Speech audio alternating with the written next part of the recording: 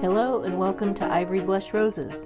My name is Lisa and I am so glad you're here with me today. Today I'm organizing a bunch of loose ribbons and trims that have accumulated in a tangled mess.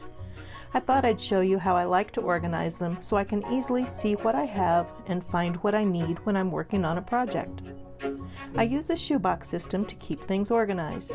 Inside I wrap the lace on cards that I've cut to fit. It makes it so much easier to see what there is when you have it all nicely organized rather than in a jumbled pile. To make the cards, I got out a cutting mat and used a rotary cutter fitted with a nicked blade that was no longer good for cutting fabric, but was still pretty sharp. At first I tried using a quilting ruler, but it slid around on the mat board, so instead I used a metal ruler with a cork back, which helped prevent slipping. I measured the interior of my boxes, subtracting a scant 1/16 of an inch from the width and about 1/4 of an inch from the height. My cards are 7 1/4 inches wide by 4 inches high. I've acquired my white shoe boxes over the years, so the dimensions vary slightly.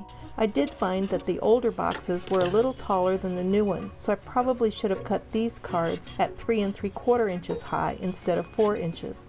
I did do this for a few of the cards of really bulky trims. I want them to fit snugly in the boxes as it helps the wound cards stand upright and keeps them from wobbling from side to side. For the cards, I used acid-free mat board from the craft store. First, I cut a long strip of mat board to the desired width, and then I cut that strip into pieces the required height. Rather than marking the measurements in pencil for each cut, I just used the grid on the cutting mat to guide me. Once the cards are all cut, the rotary blade had gotten pretty dull, so I did discard it in a safe manner. Then it was time to gather all the trims that needed organized. What a pile! Got all these odd bits of ribbon, so let's do those. Well, this is a beautiful satin, and it feels wonderful. I tried to keep similar trims together, such as putting all brocade ribbons together or putting ribbons in color order on the cards. For smaller amounts, I wrap each round directly on top of the last. I use fine pins to secure the ribbons and trims once they are wound on the card. I try to place all the pins with the points downward on the card and buried underneath the trim, making it safer when retrieving the cards from the box. I also prefer to have the end of the trim pointing downward on the card as well, so sometimes I need to reposition it slightly to make that happen. Let's work on these. So these are all rayon seam binding. Just going to separate out the colors to make it a little easier. Now the way I work, I like to go from dark to light. Maybe it's the painter in me, I don't know.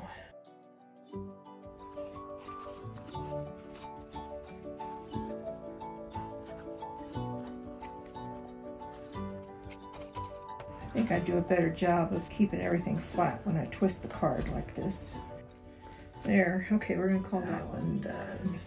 Some trims are harder to wrap on cards than others. This feathery fringe trim is one of those. I just wrap and don't worry too much about keeping it all facing one direction. If I have multiple lengths of the same trim, I simply overlap the edges and keep wrapping back and forth, but I don't put a pin in it until I reach the end. On these, I put the pin in sideways as it wouldn't keep the fibers secure when pointing downward. When there's more yardage to wrap, I'll overlap it and spread it out somewhat. So with these, if I wrap them so they overlap, they help hold each other in position, yet it gives me an idea of how much I have. Now I'm probably going to come back and do a second layer on this, and I'm just going to overlap going the other way.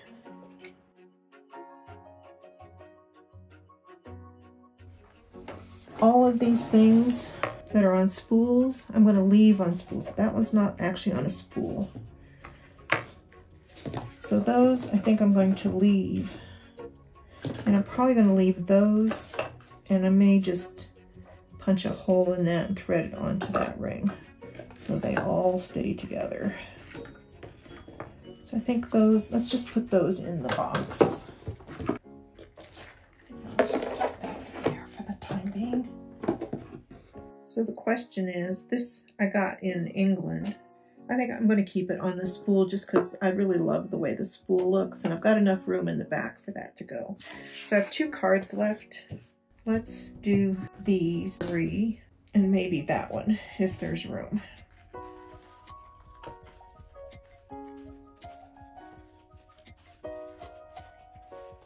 I might have to plan a crazy quilt piece around this trim. Those beautiful greens and pinks. And then that pinky beige and the gold, that could be really fun.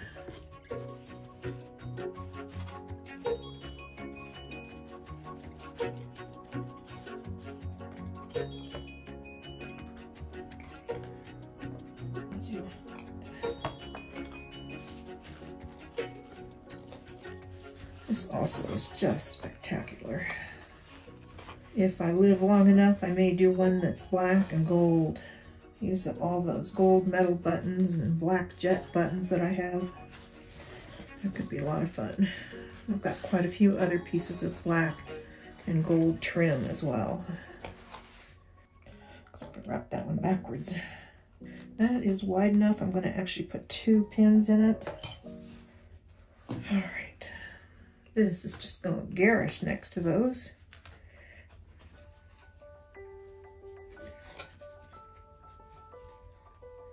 So this really thin ribbon, it never wants to hold in a single line, so I'm going to spread it, double it.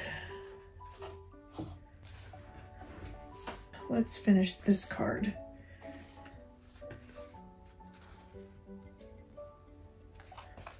That worked out well.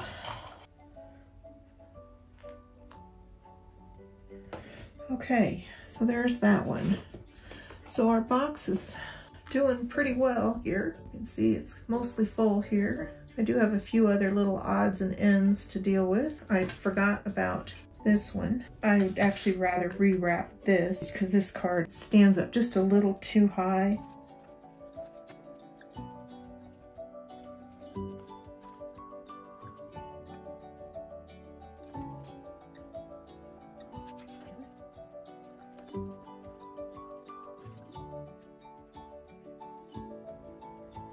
I have a project in the works and this would go really well in it. So I'm going to actually move that to that project.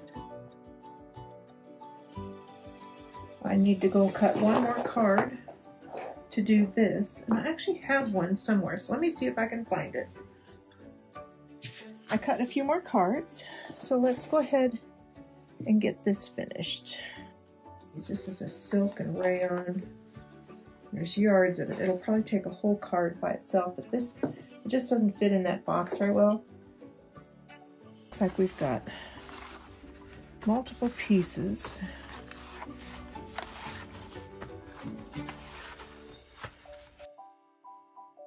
I really liked the vintage label, so I removed it and placed it on the card before adding the ribbon. With a long length like this, I overlapped the edges and wrapped it all the way across the card and back several times.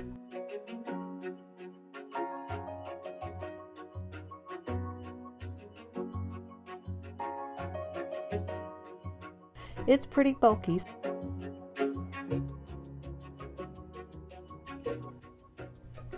When I gather materials for a project, I like to keep them together in a Ziploc bag. Okay, so let's take a look at these things I wanted to add to this project. Let me show you the fabrics. I have this lovely assortment of red, green, and black fabrics. And I've gathered these pretty Bavarian trims. And when we were going through stuff, this has got pink in it though. I don't know if the pink's gonna work. But this one might work. But there was one more piece here. Well, I think that one works, but I think this one is too pink. So that one's not gonna work. So I need to put that back in that other box after all. I think I'm gonna add these to this. Let's see if we can make some space to tuck it in.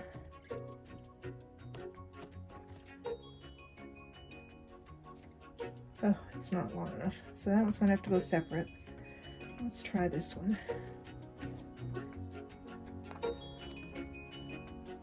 That works.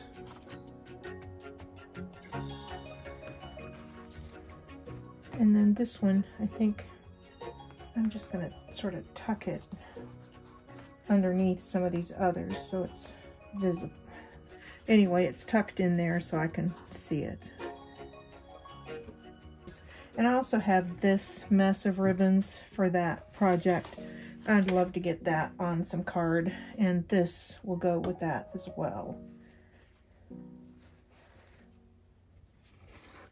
It's just so much easier to see what you have to work with when you have it all nicely organized rather than just jumbled in a pile. And this is a bias cut ribbon, so I'm really taking care not to pull too tight because I could really change the shape of it. Let's do this one.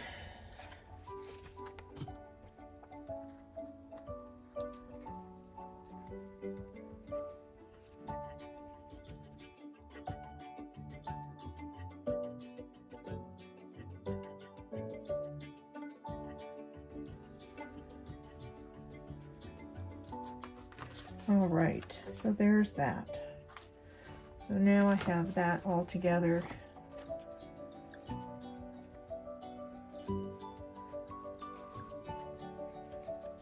There. Perfect. All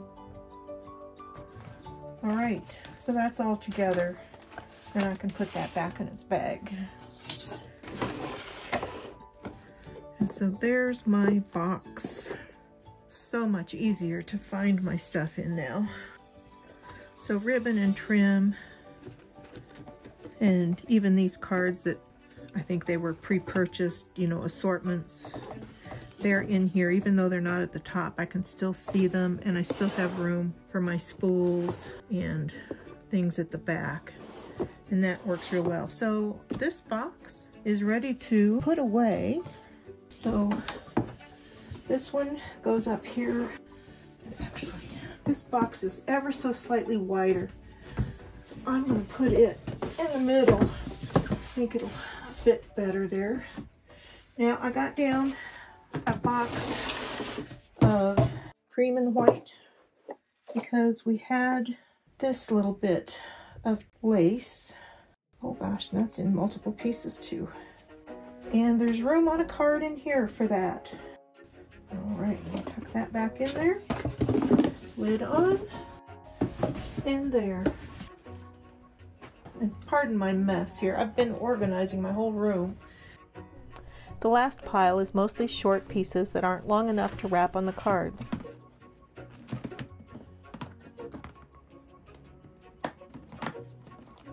So the only thing I have left to deal with is this one. Let's go ahead and add that to this one.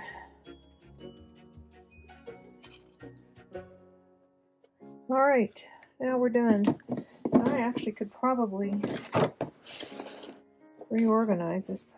I've got another green ribbon here.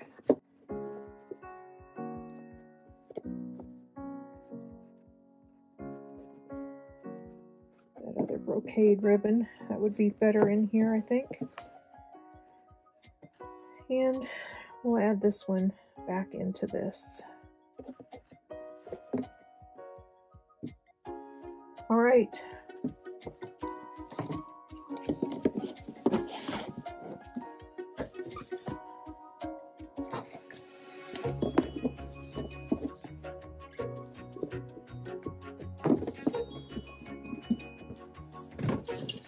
There you have it. There's also a few small chunks of lace and other interesting bits. I'm going to put these in my tub of cutter linens and lace. I've collected antique linens and lace for most of my adult life and have gathered a lot of damaged pieces over the years to cut and use in projects. It's fun to search through this tub and find little treasures that I can use. In addition to the shoebox system, I do keep some ribbons on 4-inch brass rings. I use this for the ribbons that I use most frequently and want to have easy access to. Let me show you how I add ribbons to those rings. I want the length to be no more than about 18 inches. If I have a length, I usually start by doubling it, and that's too long, so I'm going to double it again. And to put it on the hoop, I simply put that folded end through the ring, and then I bring the other ends through. And then I just loosely tighten it, and there it is on the ring. And this one, looks like a shorter length, so it's probably about 1 yard long. And I do the same thing, just open that loop up, thread it through. But it just makes it really easy to hang, and that keeps them organized. They don't get tangled, and I can easily see what I have, and I can lay it out on a project.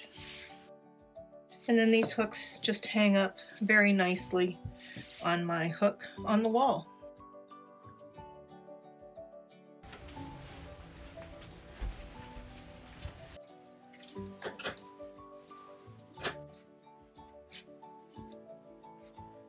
So there you have my ribbon and trim storage. All my white boxes, all labeled, so my white and cream lace is here. I've got rickrack, wired ribbon, vintage trim, colored lace, my floral trims and gimp, and some fiber trims, and then my corner where I have my hoops and stuff. So that's how I organize my stitches and trims. I hope you've enjoyed following along and seeing that. I love how neat it looks and how easy it is to see what I have now. And I have to admit that sometimes I think I find the organizing as enjoyable as the stitching. Thanks so much for spending your time with me today. I hope you enjoyed this and found some information that might be of help to you. Happy stitching, and I'll see you in the next video.